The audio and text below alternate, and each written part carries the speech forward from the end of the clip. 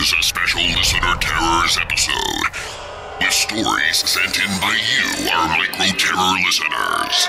Send in your own story at microterrors.com. Welcome to Micro Terrors.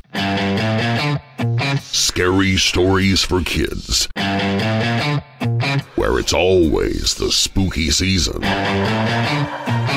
full of chills, thrills, and spine-tingling spooks. Micro Terrors are family-friendly frights for those ages 8 and up.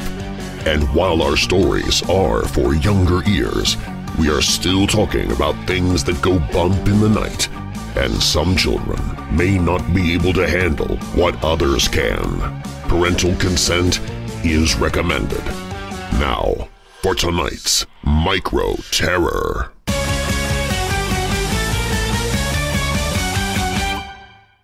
ALLIDEMO, the Alligator Demon. Written by Samuel Wallace, age 11. Rumble, rumble.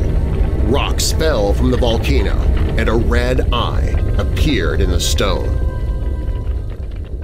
Chapter 1. It was a normal day in Haluna. "Ha! I got the ball!" Dern shouted as he jumped and scored in the net. "No fair! I was distracted," Ben said, getting a goal of his own. "Yes! Slam dunk!" he said with a grin. "Boom!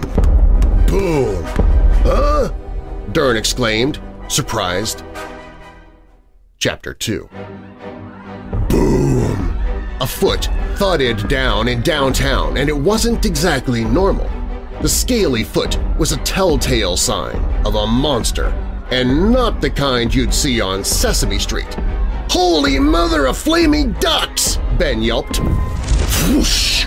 A building set alight with one breath of the monster. "Well, you got the flaming part right," Dern said.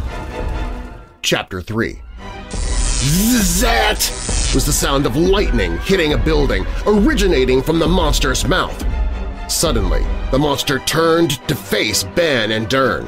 It opened its mouth wide, and Dern could see flames starting to erupt from its throat. The end.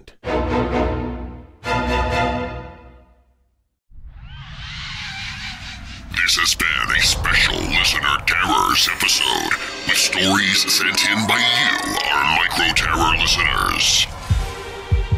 Thank you for listening to Micro Terrors. Join us each Saturday for another scary story. For more fun, visit our website at microterrors.com, where we will also have spooky games you can print out and play, like wicked word searches, mysterious mazes, and more. Microterrors.com is also where you can find us on your favorite social media and even send in your own scary story for us to tell. Plus, you'll learn more about our author, Scott Donnelly, who has other horrors for both young and old.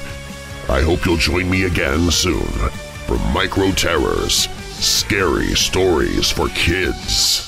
Hey Weirdos! Be sure to click the like button and subscribe to this channel, and click the notification bell so you don't miss future videos. I post videos 7 days a week. And while you're at it, spread the darkness by sharing this video with someone you know who loves all things strange and macabre. If you want to listen to the podcast, you can find it at WeirdDarkness.com/listen.